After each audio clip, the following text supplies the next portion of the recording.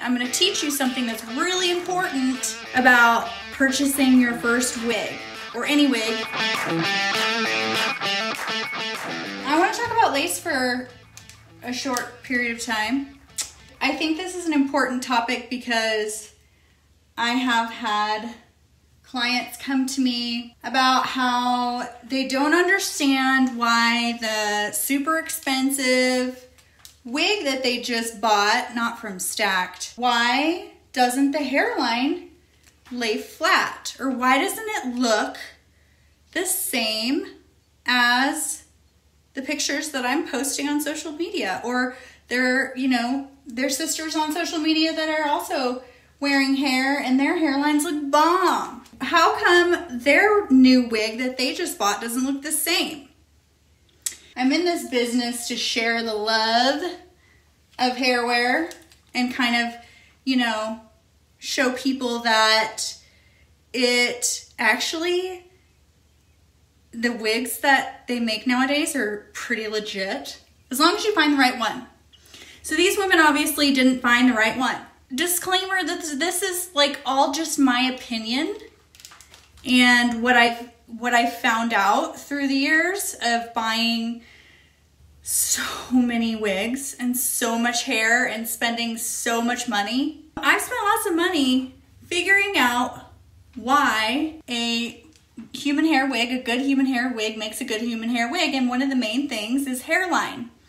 And hairline has a lot to do with the lace that's made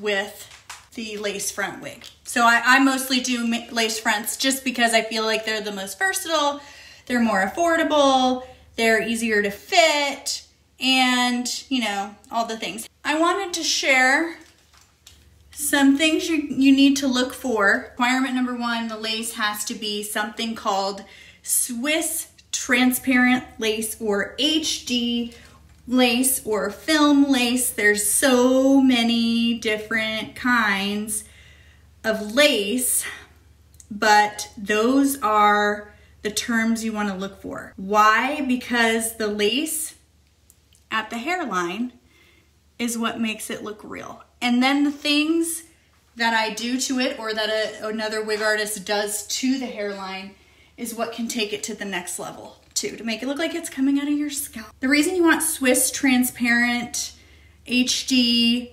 theater lace, whatever it may be, it's all in the same category, those terms. The thing that makes them so good is that they are so thin, so delicate, that they melt. The lace that the hair is tied into literally melts into your skin, so you can't see it. Another thing about it is it's very expensive, it's very rare, it's a delicacy right now. You'll have many scammers in the market that will claim that they're selling Swiss or HD lace. Beware. Make sure you're getting a wig from a legitimate seller. The way you can tell is if their price is too good to be true, then it's probably too good to be true. Now, if you don't care much about the hairline and you're gonna be like sleeping in this thing, working out in this thing, playing sports in this thing, all the things, maybe you don't want Swiss lace, maybe you're gonna put your bio hair or your hairline in front, then you don't really care. Maybe you have bangs, you don't care. So you're gonna wanna look for something that says Swiss transparent lace. It has a low denier, which is a fancy schmancy word, which I'm probably not even pronouncing correctly. That just means that it's the density, or how thin your lace is. So the lower the denier, the more expensive, the thinner and the more delicate, and the better it's gonna melt into your skin. And you don't have to buy a wig from me. You can get these wigs from several other amazing companies. And I will be the first to tell you who to buy from, depending on what you're looking for. Because if I don't have it, then I just don't have it. I'm not gonna be mad at you for not buying it from me, but I will tell you what to look for. Try to look for a glueless wig too. Glueless wigs means that you don't have to use adhesive to lay them flat on your head. so your wig's not gonna sit up super duper high and look like a wig. Look for single knots is another thing. When they knot the hair into the cap, if it is knotted in a single knot, meaning they're only using one knot, and I think it also means that you're only using one hair, one or two hairs maybe. So the knots are super, super thin and they're all going in one direction. They're cuticle aligned. Okay, so these are all terms that you're gonna wanna look for when you're purchasing a wig. You can always skip all that studying mumbo jumbo and holding your breath hoping that what you receive is what you thought you paid for. If you find something on my website that's your size. Return hairs, for those of you that don't know, and you can also look on our VP added some really good Q&As on the website. You can take a look. I've got a section in there, or we put a section in there about return hairs. A return hair is basically like when they're tying the hair into this lace here. Think about it like tying a knot. There's gonna be two ends, right? When you tie a knot, there's two ends. So one end is gonna be longer than the other end. So when they're making these wigs, it makes sense that all of the hairs are not gonna be the same length.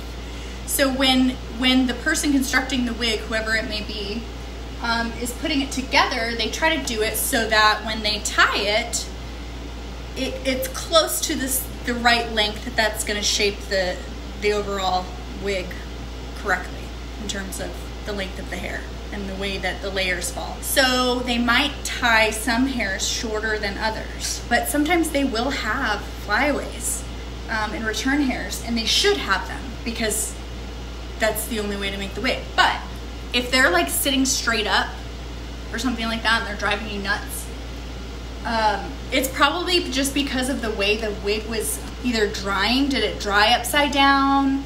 Did you style it upside down? Did you blow dry it in a weird way, or did you just change the part? Was it just that coming out of the box? Like, you're gonna need to use either like a hairspray, a gel, a pomade, heat, something to lay those down. Now, personally, I like return hairs showing, and I can give you an example. But do you see these little baby, like, it's what makes the piece look more real.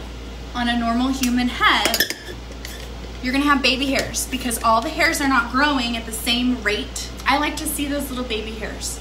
If they drive you nuts, like if it's just one or two, just use a tweezers and pluck it out, or use hairspray, use water, use a blow dryer, use a hot comb, use a straightener. I've had pieces that have crazy return hairs, and I've had pieces that have like hardly any return hairs. They're all handmade, y'all. Like, they're not machine made, which is another reason why they're so great. So I love you guys. Happy Wiggy Wednesday. Sorry this was so quick, but I hope this is helpful because it legit is like the #1 thing you need to focus on when you're looking for a wig that has a good hairline. So, okay, adios amigas.